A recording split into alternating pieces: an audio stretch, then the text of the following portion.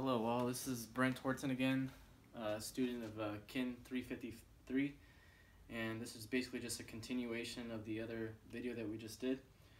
This is going to be about strengthening and stretching exercises that pertains to the grade 2 ankle sprain. And so the first strengthening exercise that would be advised would entail basically the intrinsic or the deep musculature surrounding the foot. So a good one that would help with this would be a towel scrunch. So basically you'd want to find like a hard surface, like tile would be good. We're kind of improvising here, so I just placed a little board underneath. But basically what the action here is keeping that foot flat on the ground, and then just curling of the toes. And we want to hold it for 5 seconds and then release. Bring it back in, hold for 5 seconds. 3, 2, 1, back out. 5, 4, 3, 2, 1, back out. Okay. And then go ahead and release. Okay, stop. So you'd want to do that approximately anywhere from 10 to 15 reps, 2 to 3 times a day. The second one that would be good for the intrinsic muscles would be the alphabet. So you don't need this. So basically with the foot out fully extended, you want to do the uppercase letters of the alphabet with your foot. So in the air, if you can do an A, good, a B, good, and go slow with this, don't rush it, a D, an E, an F, and we'll just go to G. Good.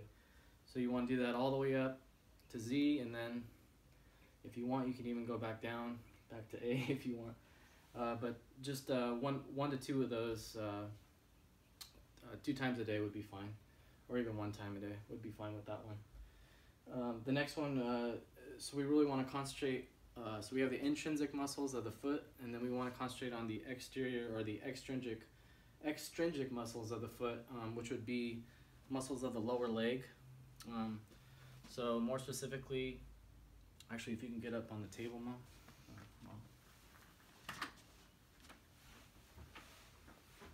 And what I have here is just some TheraBand. So you want something that's lightweight for rehabilitation. So this is only about 10 pounds or so. You can even get a lighter one, I think that's a yellow color. But basically what you want to do is place this around the foot like so, okay, and have the person hold on to it as they're kind of leaning back and pulling, creating tension, and having it right there, right around the upper foot area, right there, good.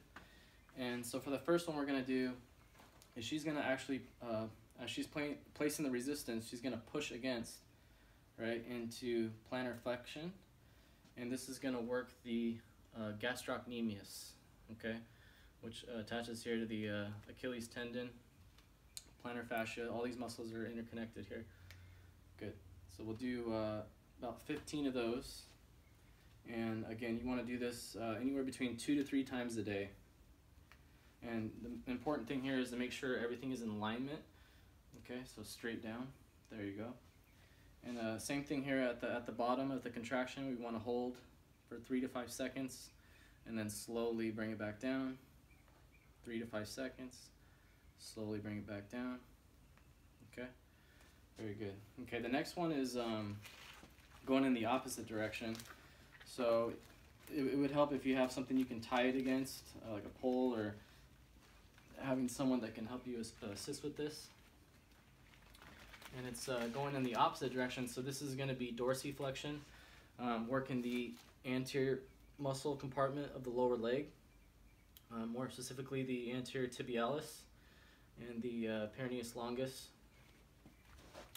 And so as I'm applying that pressure, she's going to bring it towards her, and the same philosophy applies here. We're going to hold it 3 to 5 seconds, come back towards me, okay, and then bring it towards you. Good, nice and slow, bring it back towards me. Oops. maybe fan it out a little bit.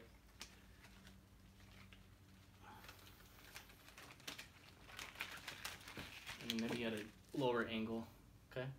Nice and slow on this one. So we want to bring it up towards her, hold 3-5 seconds, back down slow, up towards her, good. And same thing here, we want to do about 10 to 15 reps, 2 to 3 times a day. The next one is E version. So this is something that she can actually do herself by placing it here, bring the other foot out, wrapping around the second one here, grab a hold, okay? So there's tension here with both legs straight, okay? And so, I'm sorry, we're doing a E version. So we're gonna, this foot is gonna go out, all right? So just concentrating movement here at the ankle, all right? So it's, there you go. So it's out like this, good. Creating a little more tension. There you go, so in and out, okay? Nice and slow, controlled. There you go, just like that.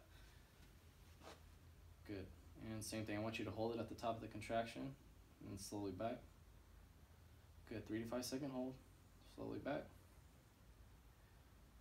Good, and the main thing here too is you wanna make sure that we're keeping a 90-degree bend in the ankle here as she's doing it.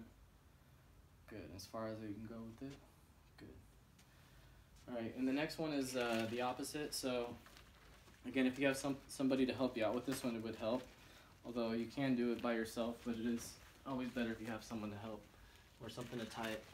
And it's just going in the opposite direction now, so an inversion. Good. Remember, nice and slow, hold it at the top of the contraction. Good, and then slowly back. Slowly back. Hold, slowly back. Good, slowly back, good. And same thing here, 10 to 15, 2 to 3 times a day would be good on this one. And finally is a good stretching program. So stretching of the extrinsic muscles, so of the gastrocnemius.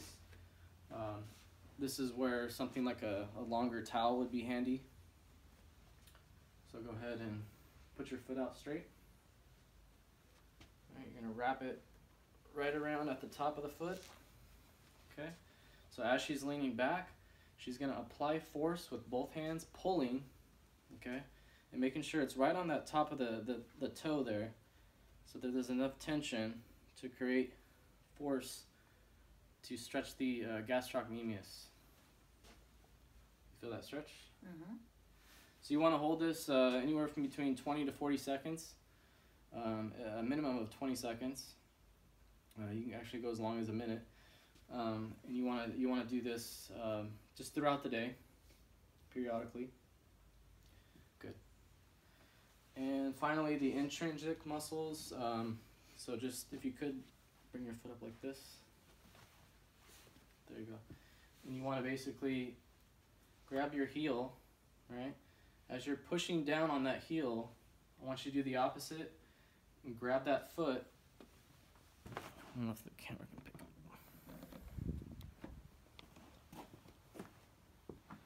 Alright, so basically what we're trying to do is we're going to try to flex, or I'm sorry, stretch the plantar fascia, the underside of the foot here. And so we're doing an opposite motion with both hands.